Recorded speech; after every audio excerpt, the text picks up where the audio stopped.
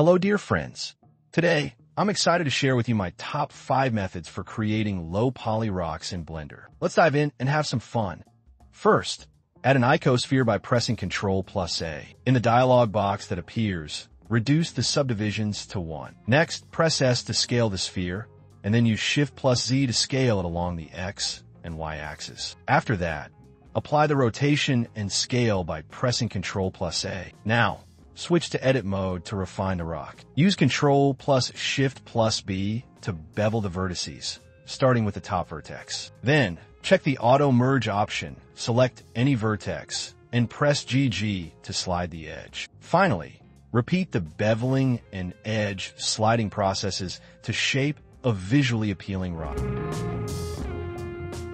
Add a UV sphere this time, and use S, then Z, to slightly scale it along the Z-axis. Enter edit mode and press T to open the toolbar. Select the knife tool, hold it, and change its mode to bisect. Click and drag to slice the sphere neatly. In the dialog box, check Clear Inner and Fill to finalize the cut.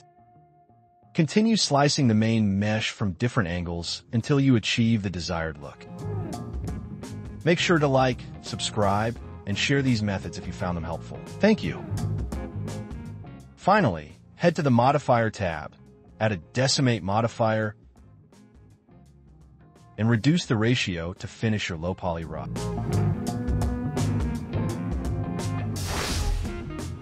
Add a cube, then press Ctrl+5 to add a Level 5 subdivision surface modifier and apply it. Switch to Sculpt mode and choose a brush.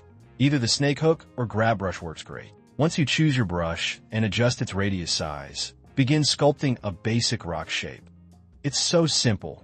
Just try to grab and drag the mesh to achieve a simple base mesh. Once satisfied, go to the Modifier tab, add a Decimate modifier, and adjust the ratio until your rock looks just right. Add a cube, and as before, press Ctrl+5 to add and apply a Level 5 subdivision surface modifier. Add a Displacement modifier and set the mid-level to 0. Create a new texture by clicking the New button. Then click this Show Texture for Blender to take us to the Texture tab. Here, change the texture type to Voronoi. Increase the size until you're happy with the look, and feel free to adjust the intensity. Apply the Displacement modifier, then add a Decimate modifier and reduce the ratio. Finally, to remove unnecessary polygons, apply the modifier, then switch to edit mode. Press C to activate the Circle Select tool. Select unwanted vertices. Right-click to exit circle selection and press Ctrl+X to dissolve them. Continue this process to shape a visually appealing rock. For this last method, you need to have the Bool tool activated. Go to Edit, open Preferences, then open the Add-on section. Search for Bool. If it's not activated yet, install the Bool tool.